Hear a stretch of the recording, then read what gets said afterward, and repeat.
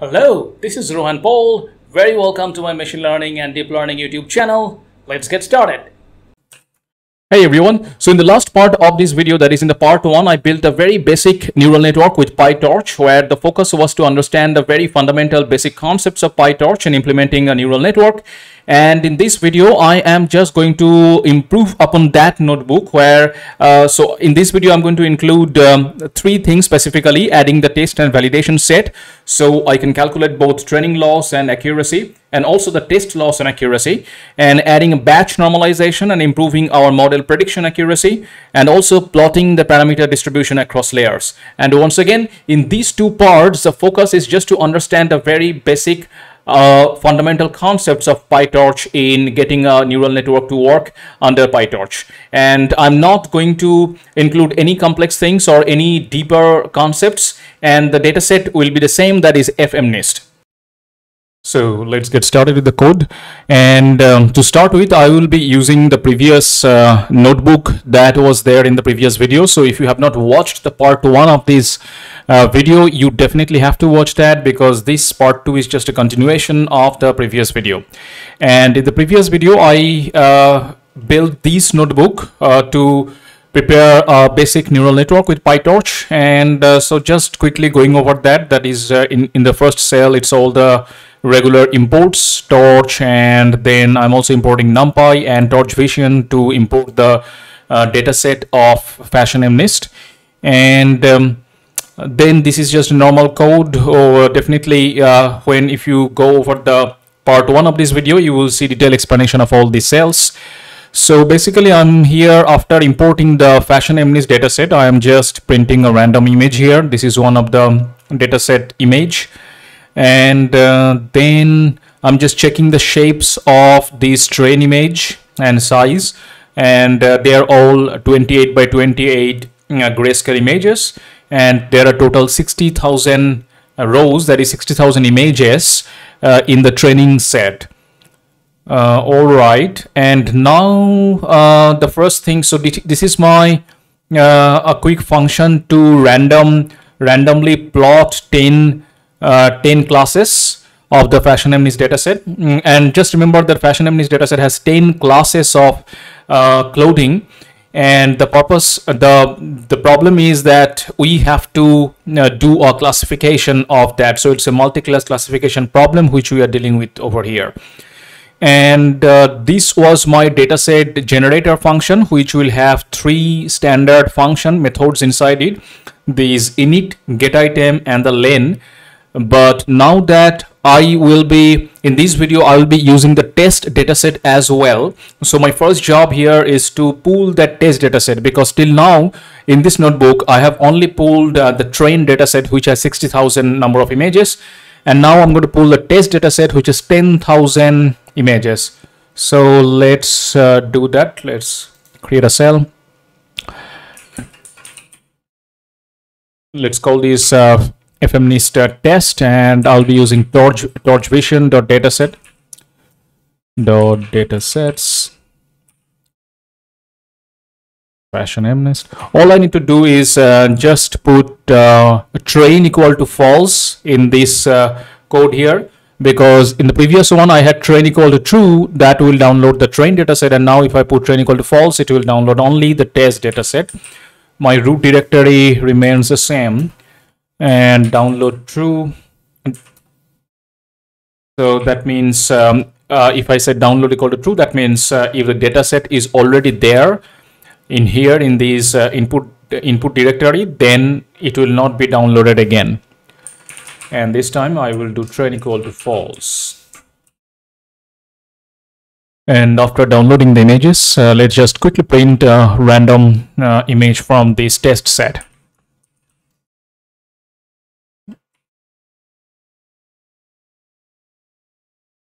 Test images, and oh, I have to first let's define the variable test images equal to FMNIST_test. data, and also let's have one variable for the targets. Test.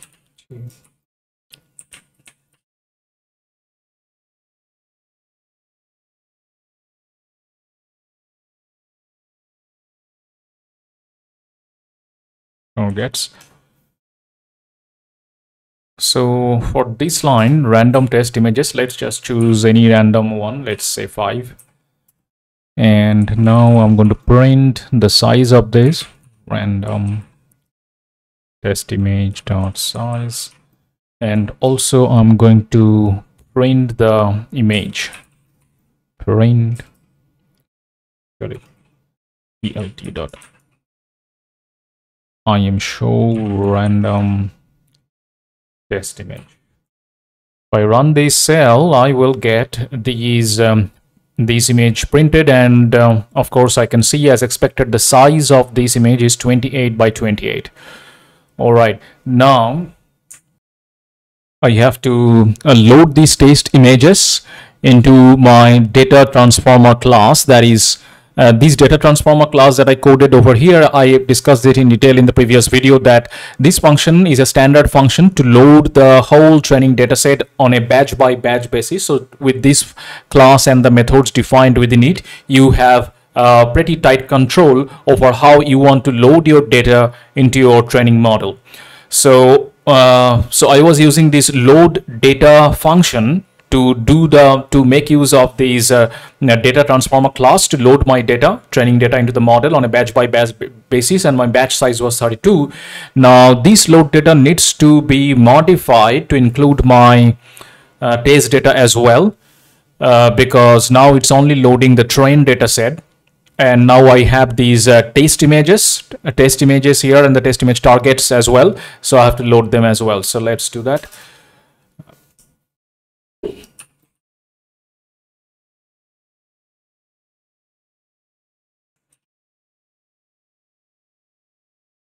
Let's call it test data equal to dataset transformer, and that will take my test images and test image targets as well.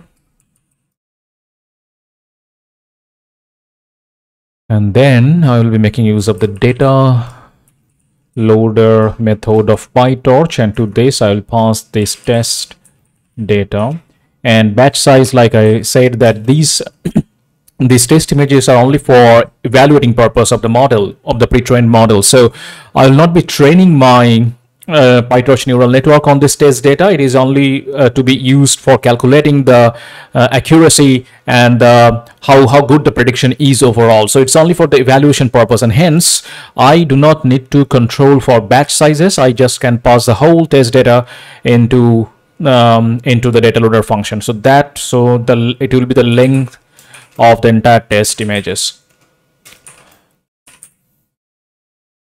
And similarly, for the same reason, shuffle was true for the train, but here for the evaluation of this data, shuffle will be set to false. All right, and then return train loaded data. And also, okay, I have to put the result of this into a variable test loaded data, and then returning this as well from the function. And then the function for my model, which is in the previous video, it was this run model function, and it was a very simple network of one hidden layer containing 1000 neurons, nn.linear, and the output is a 10 neuron layer. We can see after the first layer, then I pass a ReLU function, and then again nn.linear, and this is the output. The output is a 10 neuron layer, since there are 10 possible classes. And for the loss, I was choosing cross entropy loss, since the output can belong to any of the 10 classes for each image. And now for this video, I'm going to change these model function, run model function, to use nn.module. That is, I will not be using nn.sequential. I'll be using directly nn.module. nn.sequential is actually the child of nn.module, but I will explain the difference in a second. Let me get the code running first. So I'm just commenting, let comment this part out. Torch.optim import sgd, that remains. Okay. Here I'm taking nn.module.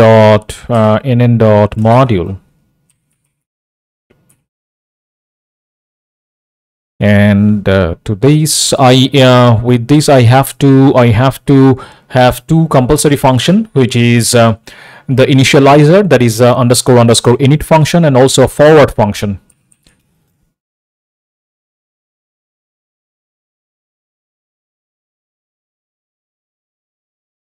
Super dot underscore init.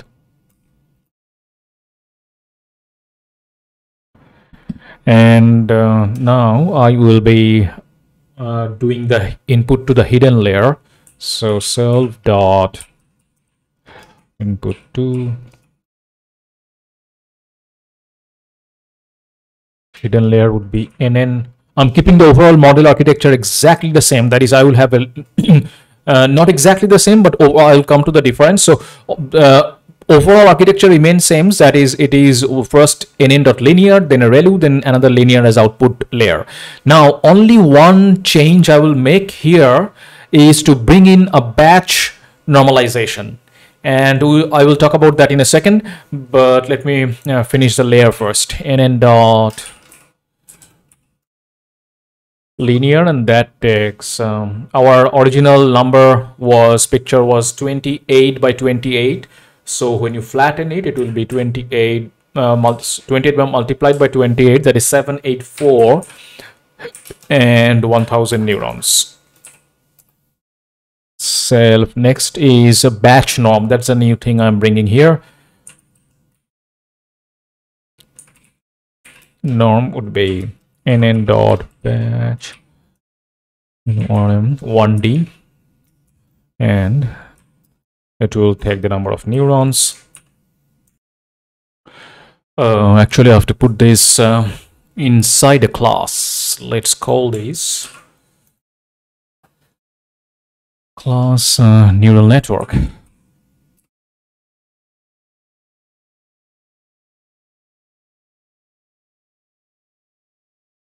And small mistake, this will come here.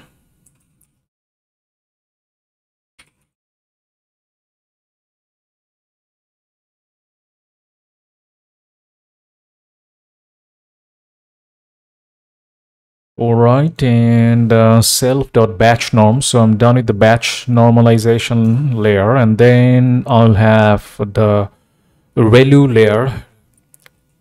So self.hidden layer activation. These variable, of course, you can change it according to your whatever you like. Like self.hidden layer activation, I could definitely name it to whatever I wanted, and that would be nn.relu, relu. And the last output layer would be hidden to output layer, self.hidden to output layer. That would be nn.linear. Remember, our previous function under the sequential model was the last layer was nn.linear, which takes 1000 neurons and 10 classes. It will remain exactly the same here as well. It will take 1000 neurons and 10 classes because we have total 10 classes in the data set. All right, that is done with the init function, and now I also necessarily have to have a forward function. that is these two functions necessary when you are directly building from nn.module and not doing it from nn.sequential. Okay, d forward, it will take self and the x, for let's call it the first layer will be fully connected. Let's call it fc equal to self dot, and here I'll be making use of these variable. So the first one will be input to hidden layer, and it will take x. Similarly, the next one will be fc. Let's call it fc0 equal to self dot batch norm, again x. Let's call it fc1. That would be our next is activation layer. So self dot hidden layer activation, and it will take fc0. And the last one will be fc2. Let's call it self. That will take my last output layer, which is hidden to output layer. Self dot hidden to output layer, and that will take fc1. And finally, return from this function, return fc2 and fc1. And so I'm done with the forward function, but I'm still using the class of neural network. So next I need to take care of the device thing. So my model need to be passed to a particular device, but I'll be making use of this neural network class, network dot to, and device definitely has been defined at the top. It could be either the GPU or the CPU, depending on the compatible GPU you have in your machine. Loss function will be my nn.cross entropy. Again, it's a multi-class problem, so that's why I'm using cross entropy loss. And optimizer remains the same. What was that? SGD. Yes. So optimizer. Okay. Optimizer remains SGD model dot parameters. Learning rate for our case remains 0.01. All right, and now again, normally the most common learning rate is 0.001, but here to run the notebook a little bit faster and also to check the effect of learning rate, I'm taking a higher learning rate versus the most common one, and that's why I'm keeping it at 0.01 instead of 0.001. All right, now loss function and optimizer are done, so now I can return from this class model, then oops, sorry, TURN model, loss function, and the optimizer. Okay, that should do well. Now coming back to the question, what is the difference between nn.module and nn.sequential? So nn.module, which is what I'm using here, but initially in the previous version of the notebook I used nn.sequential. So nn.module is the base class for all neural network modules in PyTorch. So as such, nn.sequential is actually a direct subclass of nn.module. And when creating a neural network, you'd usually go about creating a new class and inheriting from nn.module and defining two methods: init, that is this underscore init, which is initializer, and the forward. And that's all you need, since PyTorch will handle backward pass with autograd. So init function, the initializer is where you define your layers, and the forward is the interface code where your module, where you use your layers. So let's quickly check a very simple example of NN.module versus NN.sequential, so it can be a little bit more clear. So first, I'm just implementing a very simplified version of NN.module. Here is a code. So there is two layers here. One is NN.linear and the next one is NN.linear, another NN.linear. Both are fully connected, and so this is my initializer and this is my forward. And now the equivalent code, if I use NN.sequential, would be something like this. 1 second. Yeah. This is just the equivalent code. That's it. So with sequential, it makes the code becomes actually more simpler looking. So if the model you are defining is sequential, that is, the layers are called iteratively on the input one by one, then you can simply use NN.sequential, because NN.sequential is a special kind of NN.module. And the objective of NN.sequential is to quickly implement sequential modules such that you are not required to write the forward definitions, it being implicitly known because the layers are sequentially called on the outputs. And that's the main benefit of sequential. Otherwise, for this purpose in this notebook, there was no reason to bring in NN.module, because anyway I'm building a sequential model here. But just to show the example of these and just to do a little bit of variation, I just implemented this way. And then I also have to define a loss function for calculating the loss on the test or validation set, because note that we are calculating this loss on the validation set separately, because the loss on the training set is getting calculated while training the model. But for the validation, I have to define it separately. So let's define it, and starting with torch.nograd. And once again, this torch.nograd impacts the autograd engine and deactivates it. It will reduce the memory usage and speed up computations, but you won't be able to do back propagation, which you really don't want during your evaluation stage. So torch.nograd basically skips a gradient calculation over the weight. That means you are not changing any weight in the specified layers. And that's what you are supposed to do during the evaluation stage. So let's define the function test loss x, y, and I need the model. And predictions would be model to model. I have to supply x and then 0. I'll come to this why I'm using the 0th element from the prediction in a second. Test loss would be, I have to move through the lost function, fn, and to it I have to pass both the prediction and the ground truth, prediction and y, and from these I have to return just a loss test loss.item.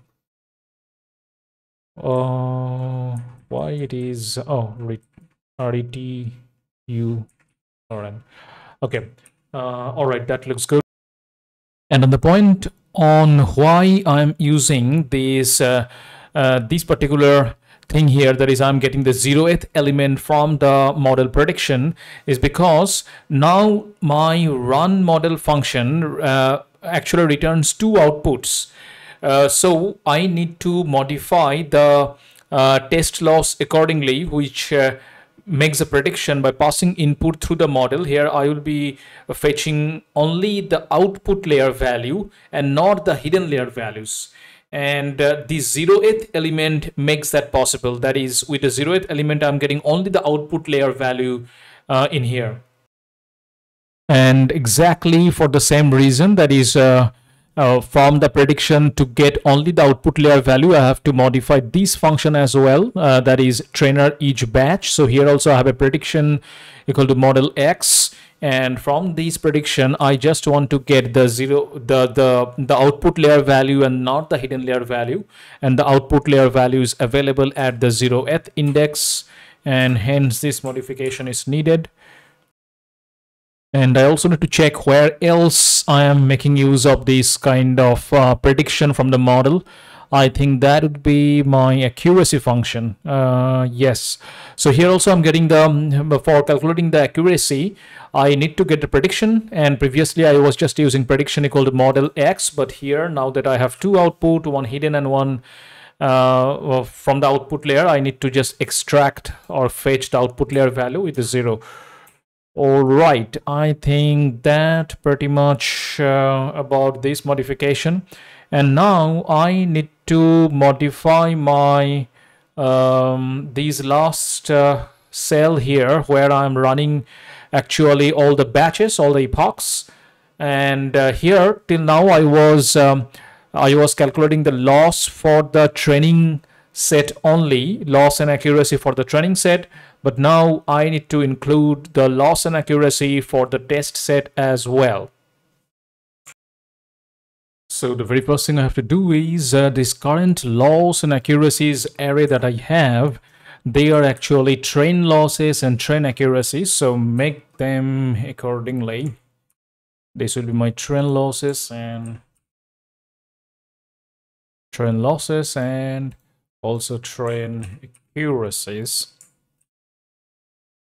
All right, and now I am going to have a test losses and test accuracies. I'm just creating two empty arrays which will be holding the losses of the epochs and the accuracies of the epochs. And now the first, so I'm now iterating through the epochs, only 5 epochs here. And so first I am iterating to calculate the train losses here and create batches for training data. Okay, and then I am also iterating to calculate my train accuracies in this next loop. And noting again that these whole codes come from the previous video where I built a basic neural network with PyTorch. All right, now, okay, so my train losses and train accuracies are finally here. So now after these two loops, I have to make the same two loops for my test losses and test accuracies. All right, so let's do that. And just commenting out clearly here that here I'll be calculating the loss value and the accuracy within the one batch of test data, and also the batch size of the test data is equal to the length of the entire test data. So it's just basically a single batch of test data to cover for the entire test data set.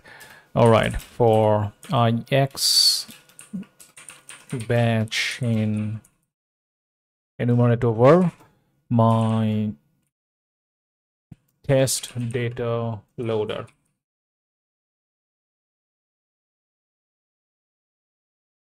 And why I'm getting test data loader is not defined. Did I not define it? Yes, the load data function, I modified it to return me, go back to the load data function. Where is that? Where is that? Yeah. So this load data function will actually return me the data loader for both train loaded data and test loaded data. But when I implemented that, I did not return that one. Yeah. So when I executed the load data function, it also will return me the test loaded data now, because I have the test data as well under the load data function. All right, and the same test loaded data is what I will be iterating through over here.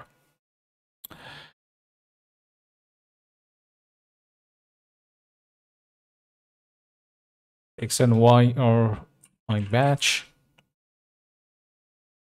and just like previous methods, I will be checking if the test is accurate. when the accuracy function function will return me xy, and it will also take the model test, update the test epoch loss, which is actually equal to test loss, and that will be xy model. Remember, we defined this test loss as a separate function previously, and that's what I'm invoking here. Test epoch loss is done.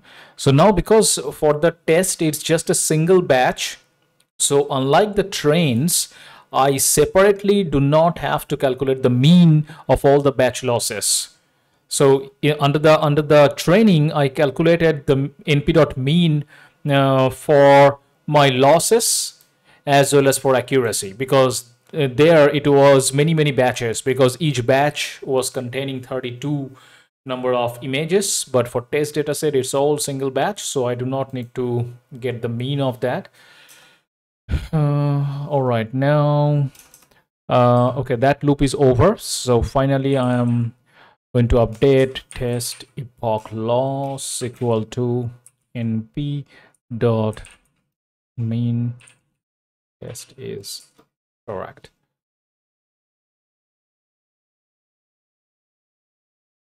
And noting here again that the test loss here was calculated with these separate function called test loss that I coded in a cell previously. But for the train loss, that was coming from my this function trainer each batch. So this was the function that was returning the training losses. In this, when I was looping or iterating through the training data loader, that's how I was calculating the train losses, and then I was taking the mean of that. That is slightly different for the test losses, because the test loss I have a separate function, and that function I was passing the whole training, the test data set in a single batch. All right, now my test epoch loss is calculated, and test, okay. Looks like I misspelled it. It should not be test epoch loss. It is accuracy actually, because I'm getting it from the test is correct variable, and that is the result of the accuracy function, test epoch accuracies. Okay. Now I just need to update the arrays by appending these numbers to them. So update, okay, my train losses are already, train accuracies are already updated. So now I just need to update my test losses and test accuracies. Test losses dot app append, and I will be passing test epoch loss to it. Test epoch loss, and similarly test accuracies dot append, and I will be passing test epoch accuracy. This variable just holds all the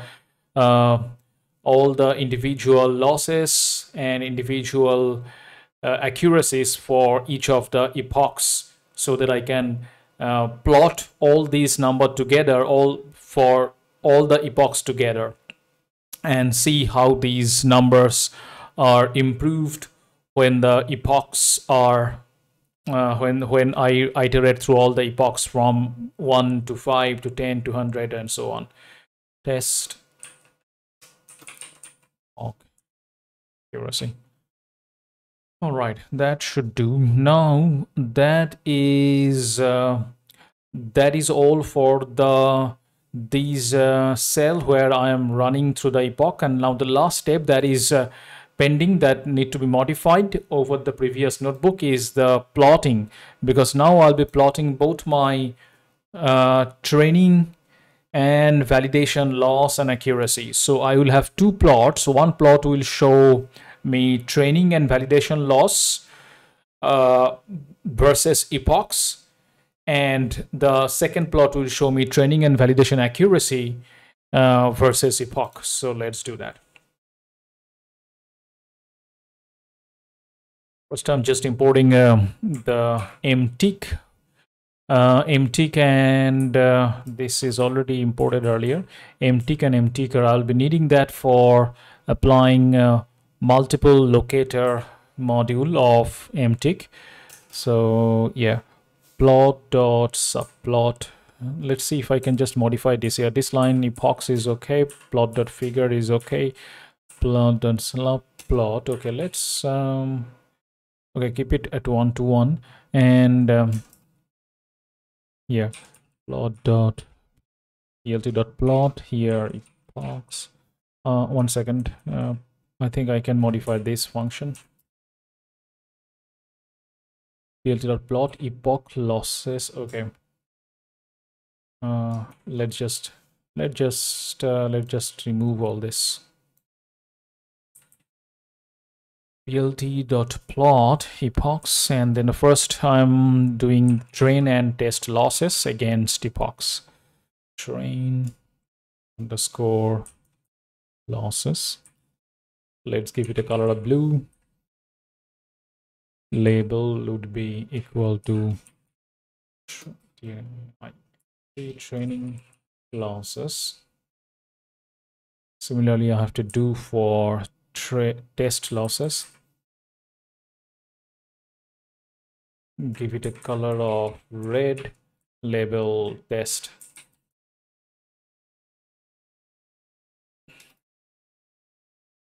So that there goes my epochs versus train and test losses. Then put pltgca to that x-axis dot set x-axis dot set major locator mtncker dot multiple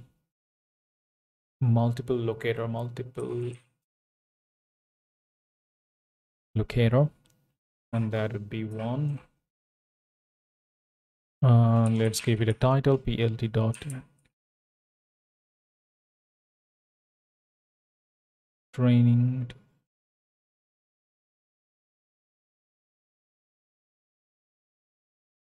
epochs.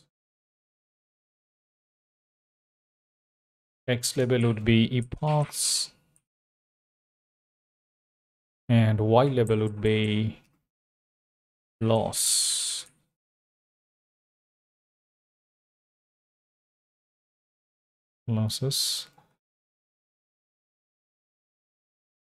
Legend plt dot grid should be off, and plt dot show.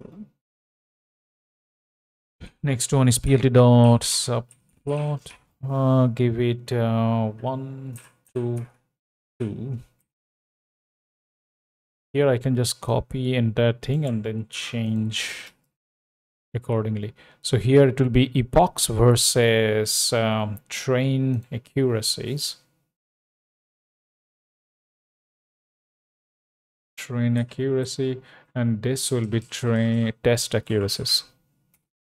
Otherwise remains label based CURSIS.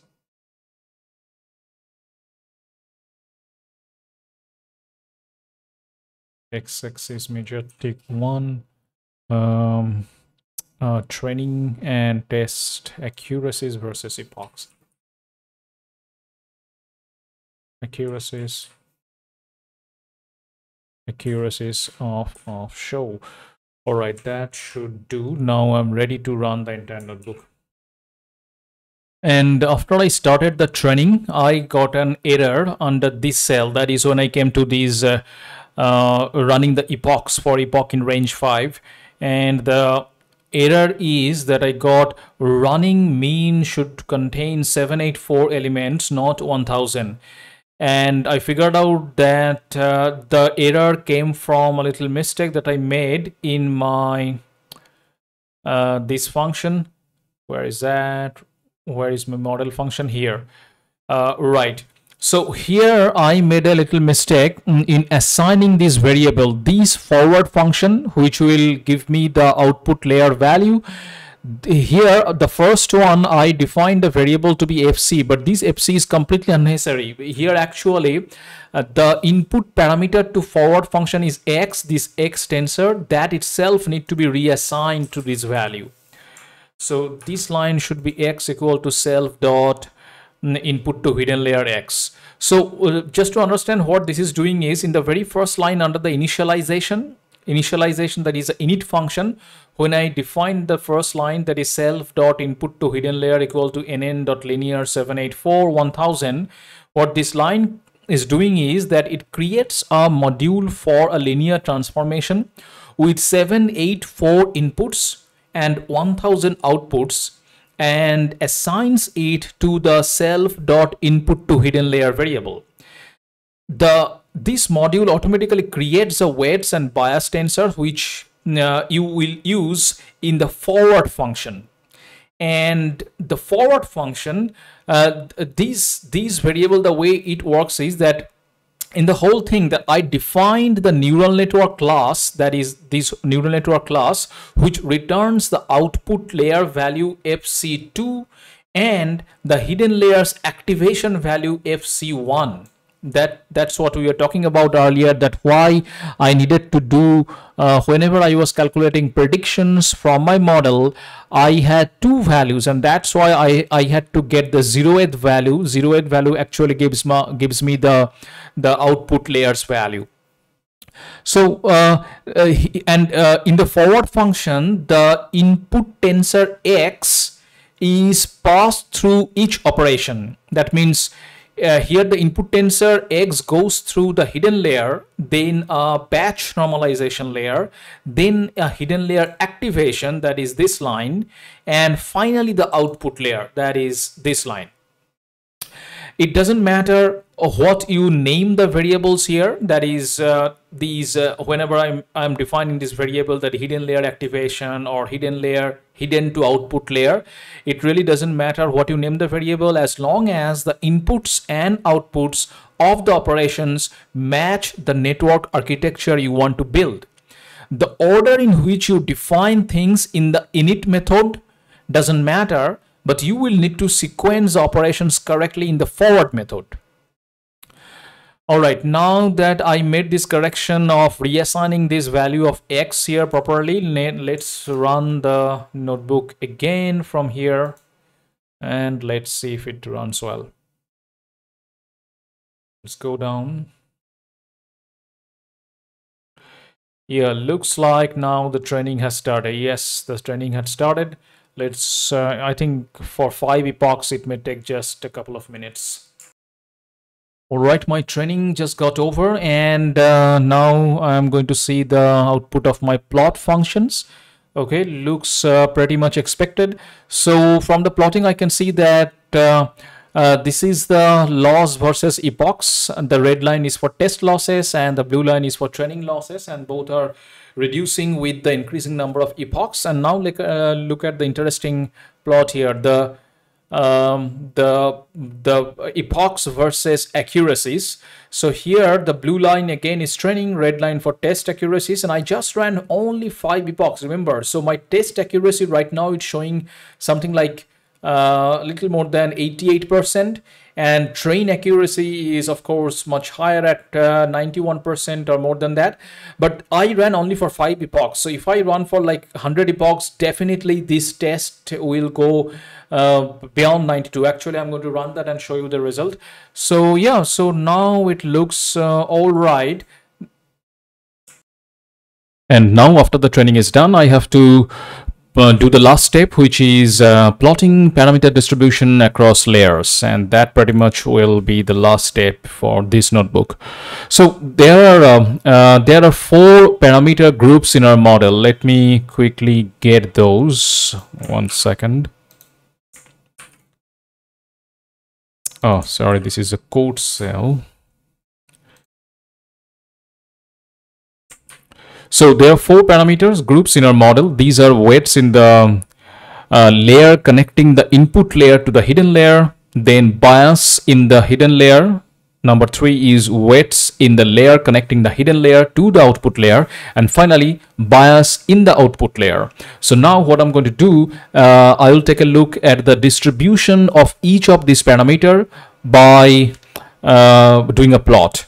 And okay, let me first write the code for the plot, and then I will explain what I'm doing here. For index and bar in let's enumerate over model.parameters. Parameters,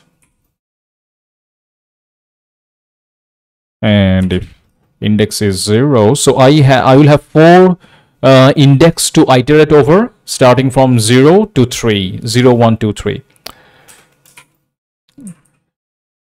Index 0. I'll be plotting on histogram, so plt.hist, and then parameter.cpu. I'll explain what I'm doing here with cpu.detach in a second. .numpy, and also I need to flatten it. Flatten. All right, now this code needs to be repeated. Even I need to plot the title. TIT. Distribution weights. Let's call it distribution of weights in the connecting the input layer to the hidden layer.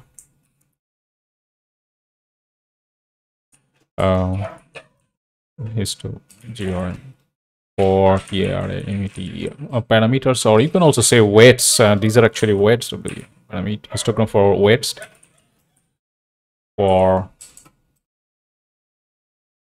connecting the input layers to the parameters, and then plt.show. And this kind of code need to be repeated 4 times for the 4 parameters. And then change the index, histogram for weights. Now the bias in the hidden layer. So that's my next weights. And then the third weight will be weights in the layer connecting the hidden layer to the output layer. Connecting the hidden layer to the output layer. Actually, the second one will just be histogram for bias in the hidden layer, and the 4th layer is bias in the output layer, histogram. And the other changes I have to make 0, 1, 2, 3. Let's run this cell. Enumerate, of course. Spelling mistake, MERITE. All right, now I just ran the cell, and this pretty much is the distribution of the parameters or the weights. This is the histogram, and yeah, so that's the kind of histogram, the kind of weight distribution you get after running a very simple neural network. Now quickly learn what is the CPU and detach and numpy and flatten is doing. So first, on my each parameter, that is each weight, I'm using I'm using an explicit .cpu method here. So if you go to their official documentation of .cpu, what they will do is the tensor.cpu returns a copy of this object in CPU memory. If the object is already in CPU memory and on the correct device, then no copy is performed and the original object is returned. Okay, so that's what it is doing pretty much. And why I am explicitly requiring it is because that CPU tensors and the converted numpy arrays share memory. So if a dot CPU is not explicitly called like this, then it is implicitly done. And in that case, that is, if it is implicitly done, then the operation will be different depending on whether your tensor is on CUDA or your tensor is on CPU tensor. But I do not want that kind of confusing situation, and so it's normal practice normally that we wanted to be explicit about calling .cpu when it is really required. And remember again, the .cpu will do nothing at all if your tensor is already on the CPU, and otherwise it will create a new tensor on this original tensor. That is, my original tensor here was par. All right, and then I'm using this detach method. It's a very important and very useful method. And what, so quickly go over their official documentation in PyTorch. So this is torch.tensor.detach. What it does is returns a new tensor detached from the current graph. The result will never require gradient. This is the most important point. It will never require gradient, and this method also affects forward mode AD gradients, and the result will never have forward mode AD gradients. So that's pretty much the main working of detach, that it is detaching the gradient calculation. So the detach method disables automatic differentiation, that is, stops keeping track of gradients, because as you know, PyTorch keeps track of all operations that involve tensors, and these operations are tracked or recorded as a directed graph or computational graph. But here I am converting that tensor to a numpy with this method .numpy. So numpy.NDArray object does not have that extra layer, that is the computational graph part. And therefore, when converting a torch tensor to NumPy ND array, you must explicitly remove the computational graph of the tensor using the detach command. So basically, with detach, it creates a new view such that these operations are no more tracked. That is, a gradient is no longer being computed, and subgraph is not going to be recorded. Hence, memory is not utilized for that part of the operation. So very helpful while you are working with large data set and you don't really require the gradient here. So here I'm just plotting it with the simple numbers. I do not need those gradient calculation and keeping track of the computational graph. So that's pretty much how detach work. And if you really want to learn more about detach, there's a beautiful Stack Overflow thread here. They explained it so in detail. So the question of the original question they are asked is, why do we call detach before calling .numpy on a PyTorch tensor in Stack Overflow? And the first accepted answer of that explains it in very detail and so beautifully, that torch.tensor are designed to be used in the context of gradient descent optimization, and therefore they hold not only a tensor with numeric values, but more importantly, the computational graph leading to these values. These computational graph is then used using the chain rule of derivatives to compute the derivative of the loss function with respect to each of the independent variables used to compute the loss. And as mentioned before, np.ndarray object does not have this extra computational graph layer. Therefore, when converting torch.tensor, you need to apply detach. And he also gives a great example that actually calculates gradient with the backward function and what happens when we take out the detach method from it. Yeah, you can definitely go through it. All right, now coming back to our code, that pretty much for this notebook, I guess.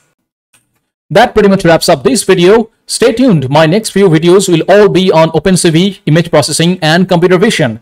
So if you have not subscribed yet, do subscribe. And if you have liked this video, smash the like button. See you in the next video.